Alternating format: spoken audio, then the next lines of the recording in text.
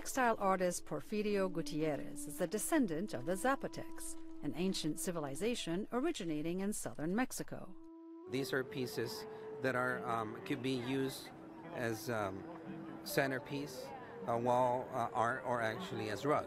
He and his family still create their hand-woven crafts using the time-honored techniques of their ancestors. He describes them as functional art that's inspired by the natural world. One of my memories as a child is walk up into the mountains above the hill to collect the plants that my parents needed for making their dyes, almost like a pilgrimage. They would tell us about the respect that we need to have towards our Mother Earth, as well as where the plants are growing, what are the colors that they give us, and what are the time to collect them. These ways of making colors and making an authentic piece, it's disappearing. So I feel like I need to contribute into the preservation, and the only way to preserve it is to actually employ these old ways of making the arts. Gutierrez's textiles were among the hundreds of handcrafted artworks on display at the Native American Art Market in the Smithsonian's National Museum of the American Indian in Washington. They represent traditional and contemporary works by more than 30 Native artists from North America. Like Gutierrez, many of the artists are inspired by nature. Traditional jeweler Jane Myers, for example, uses elk teeth and buffalo bone for some of her pieces.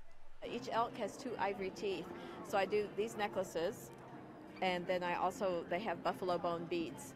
I try to use all the same items that we used as traditional Native people 200 years ago. Visual artist Kathleen Wall digs clay from the land around Jemez Pueblo in New Mexico to make her signature dolls.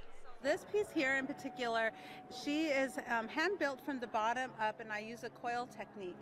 And of course I dig up my clay, and I start from the bottom, I coil, and I keep coiling. After the coiling is done, I let it dry, scrape it, sand it, and then I use a kiln for firing. This is the Sun Father. The museum has been holding the annual event since 2006. What we're hoping that people will take away from this experience is just a realization of the contributions of Native people to the Americas. They were here first. They've always been here. They've gone through a lot of adversity, and they're still thriving, strong, creative cultures. And the art represented in this market doesn't just reflect the beauty and rich history of Native cultures, but the strength and resilience of the people themselves. Julie Tabo, VOA News, Washington.